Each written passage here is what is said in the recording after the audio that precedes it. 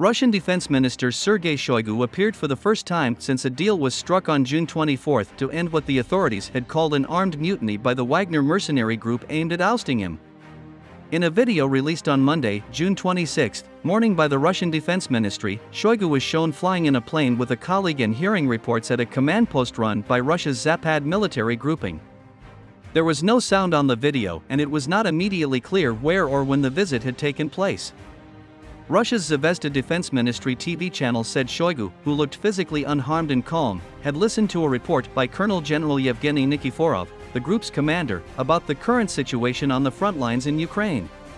In his mutiny, during which he seized control of Russia's military headquarters in southern Russia, renegade Wagner mercenary boss Yevgeny Prigozhin had demanded that Shoigu and Valery Gerasimov, the chief of the general staff, be handed over to him so that he could restore justice.